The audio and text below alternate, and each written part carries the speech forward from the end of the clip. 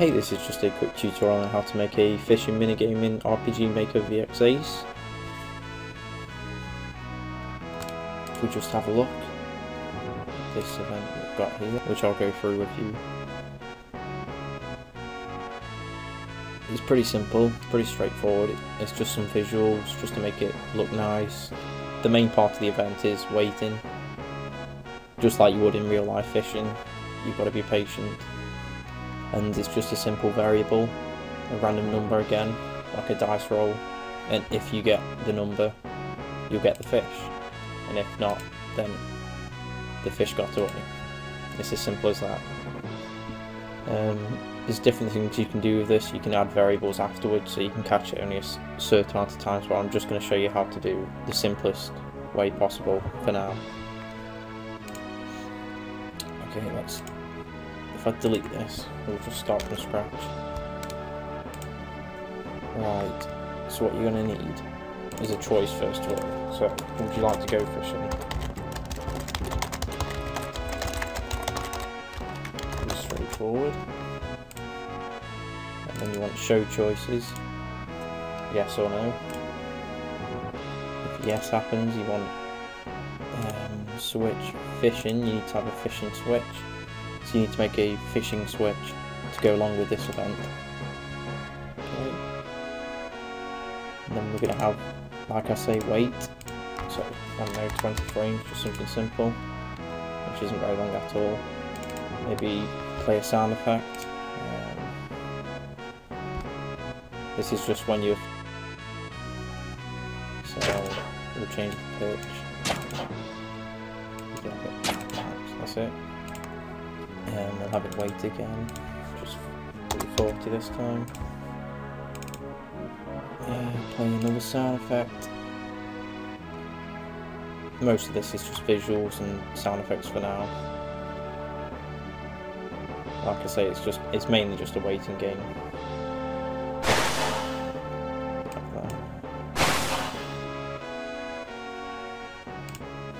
This bit that we've done here is just the start of the event, just throwing out your rod and then making a water noise. And then now is when we're going to catch the fish or not. So you want to control variables, you want fishing, and you want it a random number. Well, you don't have to, you could have it catch every time, but what I'm going to do is have a random number. I'll have 1 to 3. Okay. Then we're going to wait again. Wait a bit longer this time. 240 frames. Show balloon icon on the player. Make sure it's the player, not event. And we'll have silence. Waiting for completion. Okay. Right. Now we're going to need a conditional branch for the variable that we've just set.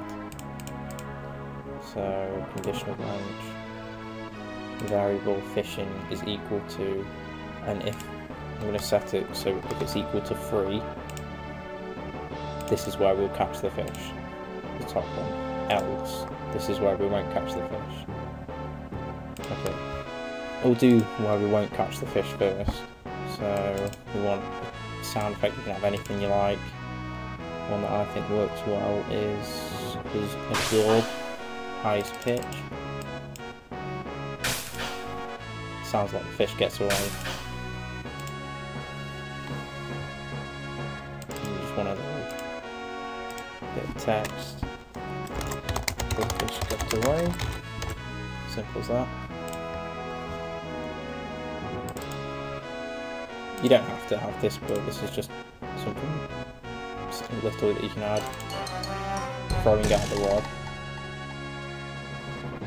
Okay. Just a gag when the fish gets away. And then you want you have to get the visuals. Where is it? Balloon icon, player. And you want, I think it's the cobweb. And you should have that wait until completion as well. And then control switches, fishing, you want to turn it off. So that's turned off now, so that won't happen again. Right, we'll do it now, so if you catch the fish. So we want an exclamation mark on your character. Okay. Now you need weight again. Make sure these are always on weight for completion. Just want to wait just a little bit. 10 frames.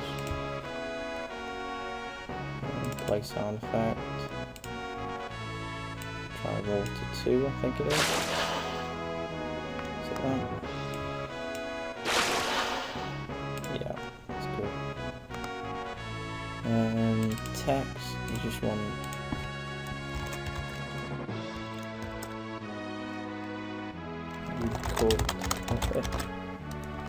exclamation mark. Okay. And you want to. You can always do this before, but item fish. So if you can make a fish, it doesn't really matter. You could use anything. You could fish up a potion. You could fish up a herb. Doesn't really matter. But we've got a fish. Okay, that's good. Just for a little extra, let's have a little song to himself to celebrate. That's it. Then you want switches off again. The short switches off. And then self switch. Well, you could leave it at that then. So that's the basics.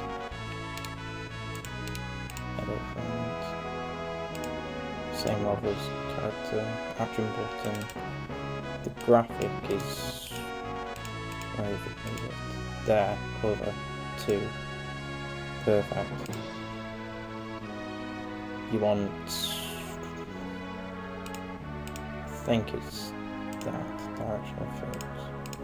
We'll just test that. Yep, that's it. So if you can see, just like a little sparkly bit of water, something's moving in there.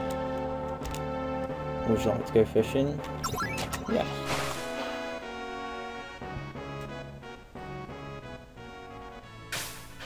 Nope, fish got away that time.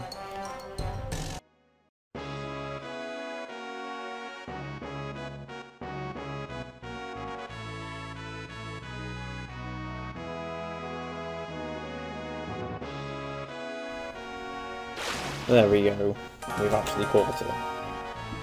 But then you can keep using it as much as you want. So you could have it just like that and leave that in your game.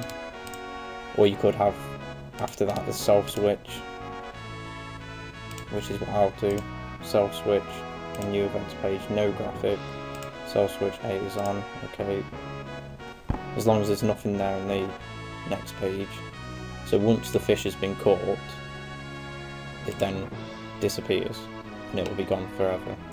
But what you could do is you could have it so there's different variables. So after you've caught 4 things, then it will go to the next page and then activate the self switch. You could have it so you have to have, which is how I have it, an item. You have to have the fishing rod exist before you could even fish. So these could be dotted around your game, and you could keep seeing them, but you might not be able to fish them up, and you have to do something to get a fishing rod. So that's a little extra that you could put into your game. But yeah, I mean, you can add different items. You could, if I just load my other game, if we look what I've made on here, you could do something like this. You could have a plain fish. You could have a golden fish which sells, a tuna which is like a plain fish, doesn't sell for much, but it heals. What I've done in this game is, in every pool, there's a very, very rare chance that you fish up either a shark, turtle, octopus, or swordfish. So a shark increases your attack, turtle increases your health, the octopus increases your magic attack, and the swordfish increases your agility. But obviously only by 1 or 2 points, unless it's the health. So you could mess around with it. You could have different fishing rods, give better luck, and just things like that. It's all about experimenting really, and do whatever it is you like to do. Okay, cheers for watching the video. If you enjoyed it, please leave a like. If it was helpful, also leave a like. If you have any questions, please leave them in the comments below. Thank you for watching my video.